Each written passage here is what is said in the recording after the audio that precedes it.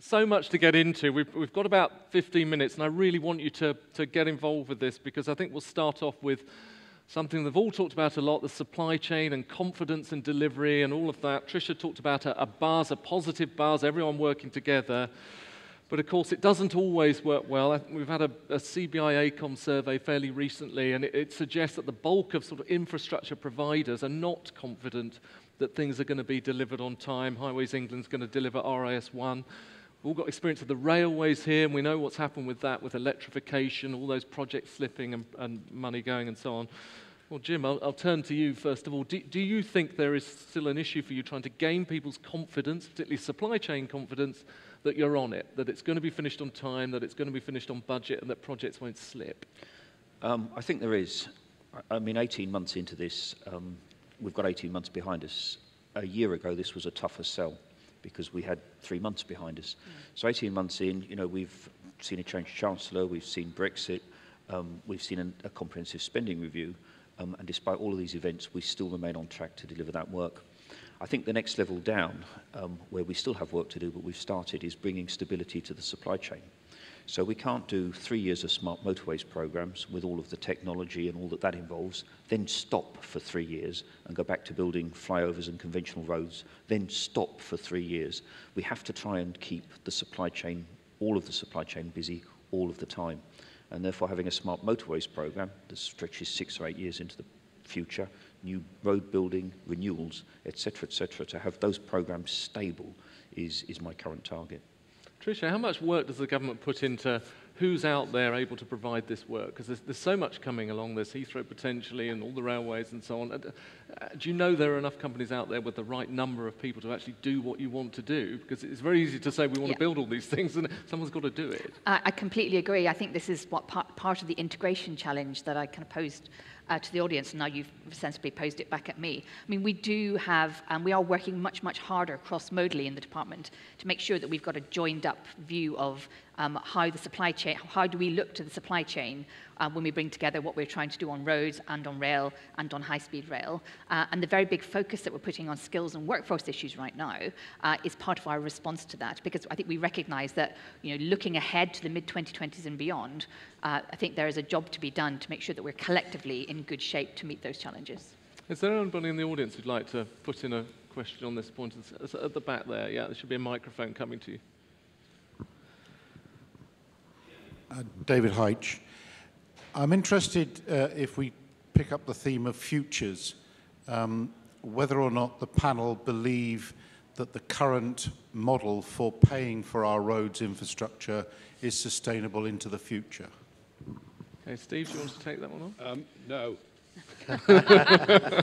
Anyone else? It actually isn't, and it's a very serious proposition. I think, you know, everybody knows these days the move towards hybrids and all electrics, EVs, is draining revenue that the government has relied on for decades to not just pay for road infrastructure, but actually to pay for schools and hospitals. So your revenue stream itself is disappearing, and that should tell you that you need to change the model. I think it means that the future will be road user charging, probably universal all roads, road user charging, something that in Eddington, for example, when Rod Eddington reported was technically very difficult to install, had a huge price tag on it, something I think there's a figure buried in there of nearly 20 billion, which would have, you know, in a sense mitigated any of the advantages of change. That's now a massively reduced figure.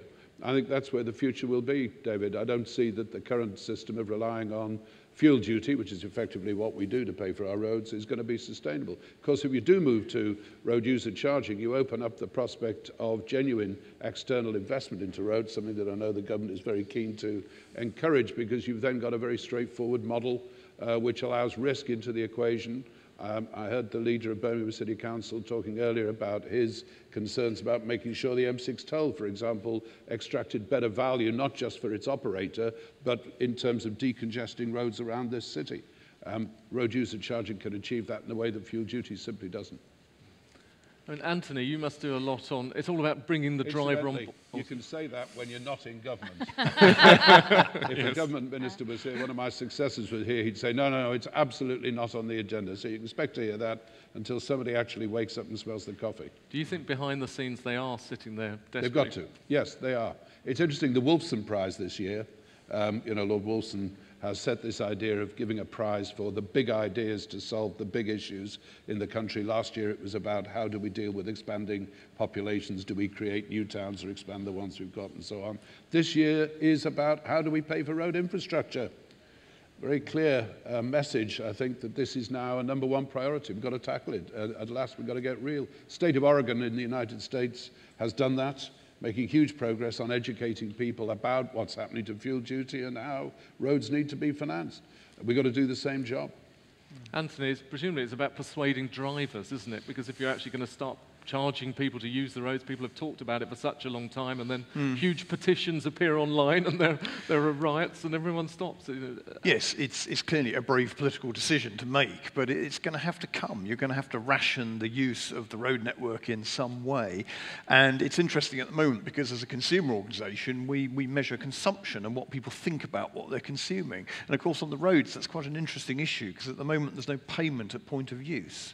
And so there's a sort of generalised feeling, well, it's all a bit of a problem, it's all everyone else's fault. But I think the gradual introduction of road pricing will bring more consumerism into it, because if people are paying as they go, they'll want to get what they paid for or become very demanding.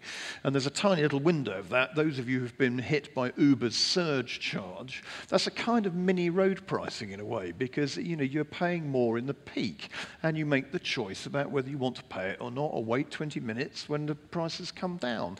The simplicity of that app, you can just imagine in 20 years' time, you could press that and an autonomous car would be summoned up to you.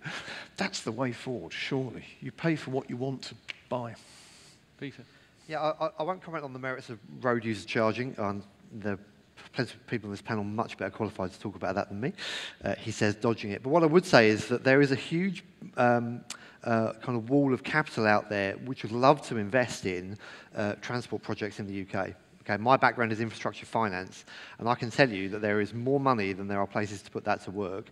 If there were a model that could be made attractive to those investors, then it would certainly, there would be no shortage of interest in finding the projects. Is anyone else out there from the supply chain would like to make a point about whether you think RIS1 is being well delivered, whether you're getting the information you need, and so on? Get a microphone to you. Chris Jackson from the Civil Engineering Contractors Association, representing the three northern regions in relation to transport.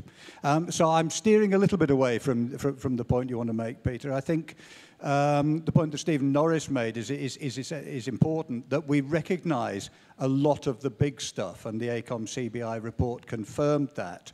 What we're really interested in the area that I'm focused on is the devolution agenda itself, and how we can do more to maintain that momentum of devolution in order to be able to deliver some of the smaller schemes that have been talked about.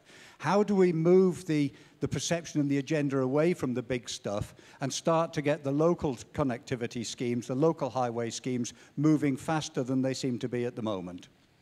Well, Jim, do you want to have a go at that? Because devolution's a funny one, isn't it? Because it's local people know what they want locally, but then you're obviously having to deal with projects that affect lots of people. And I think it's an important point. It's only our road network is only 2% of the roads. We have to reconcile those regional requirements with the national ones. There's a very good example. We're sitting on it. The M42, M6. We refer to it as the Birmingham box. The vast majority of people who live here in Birmingham see that as their M25, and it's a way of getting backwards and forwards to work. If you're a freight haulier in the northwest or you're Dover Port, you see that as a piece of national infrastructure. So we have to link that national need with that regional need to make sure that those schemes get delivered. I get a little nervous because sometimes we're seen in the same place as sort of Network Rail, that everything we're doing is 200 million or this, that or the other. Actually, on our roads, we're down to schemes that are as small as £1 million, £2 million, £3 million, an awful lot of local improvements. We've a housing and growth fund that's 100 million, which we have used for different schemes on our roads. I had Derby Council in yesterday, talking about a major ambition for the south side of Derby Town and a new junction on the A50. So I think it's not about putting the regional first or putting the national first. It's about reconciling those two. I think if you look at the Quarmby report, there's a need for more funding. I see our roads, I would say this, wouldn't I? But I see our roads as the sort of premiership and theirs as the championship. Guess what? There's a little bit of moving around at the boundary, but generally speaking, the schemes we're proposing have better economics than the ones at the next level down, generally speaking. So the answer to that, quite frankly, is more money for those roads. And Tricia, we're going to be hearing a lot about the Quarmby report. We've got a whole session on it. But do you think it might happen? If people don't know, this is a suggestion that effectively more of the local authority roads are brought in the same funding gap, really, as all the trunk roads. So effectively, you're not separating off the trunk roads and the council roads, you're merging them more and co-funding them. Do you think that's likely to happen? So I think I would distinguish between the analytical proposition in this report, and I'm not surprised that we're going to be hearing about it all day because it is a really important input into policy making. So there's the piece of analysis and then what we do with that piece of analysis. I think myself, there is a growing consensus that the kind of fundamental observation that there is not a cliff edge between the strategic road network and the local road network is spot on. So, and there's definitely a set of roads which are performing a very, very different set of functions for sub-regional and regional economies. So I think in terms of the diagnostic, I think there's a growing consensus that it's really caught something which is worth doing something with. In terms of what we then do with that, I think that's still very much in play. I think there are issues around the standards that we expect those roads to be designed to and maintained to, around the governance of those roads, around the funding of those roads. And I think that's a conversation that we'll be having with the highways community over the coming months. Okay, we're coming to our last couple of minutes. So I want to get on to RIS2 just very quickly. What has to happen in it? What's critical in RIS2 that isn't happening in RIS1? Anthony or Peter, do you want to take this one on? Well, I'll start, and I'll steal some of Anthony's thunder. The user voice is absolutely critical. So we're co-sponsoring some work to look at user views on what should be in the next performance specification. And the lesson from other regulated sectors is that if you don't take your customers, your users with you, if you don't have legitimacy in their eyes, then you have a pretty tough job when you want to spend their money. And so I think getting that right up front, and Jim has talked about the route strategies and the company's engagement on those, I think it's critical that that underpins all the decisions that are made for the next period.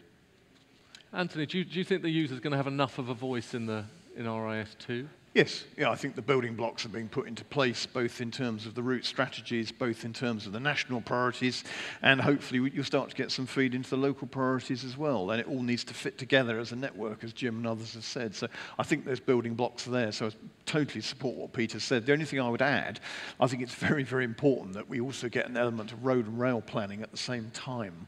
It seems to be very elusive in this country that we can hold those two thoughts in our brain at the same time, but we've got to do it. There's some big decisions coming up about the rail network and about the road network. They've got to be complementary, and how you cross the Pennines in the future and what the choices are that people are going to have. You've got to get some user input about how they want to travel in the future and what the choices they'd like to have. Steve, can you see Network Rail Highways England as one big organisation one day? Is that the way to do it? Should one person There's across a everything? terrific episode of Yes Minister when Jim Hacker says, "Why don't we have an integrated transport strategy?" It's a comedy. Actually, some of us think that Yes Minister is actually not a comedy at all. It's a tragic documentary. And the reality is that much as it's desirable, it's eluded us for a very long time. Doesn't mean to say that we couldn't get planning better. I think we generally can. I was just going to say one word on this issue of devolution. The last time I was in Birmingham, we were talking to the city leaders about what they would do when HS2 arrived. What were their plans? How were they going to optimize it? And one of the questions we asked them was, do you think you've got enough money? And what was really interesting was that in Birmingham, Manchester, Leeds, wherever we went, the civic leaders said, oh yeah, we've got enough money. What we really need is the ability to spend it in the way that we know works best for our region. Because so much money arrives from central government. We're much worse than the Soviets in terms of central control of budgets. and it's all nicely penny packeted, and it often is leading to counterintuitive conclusions. So devolution, I've seen it in London where it's worked terrifically over the last 16 years, I think is a really important part of the package of the future.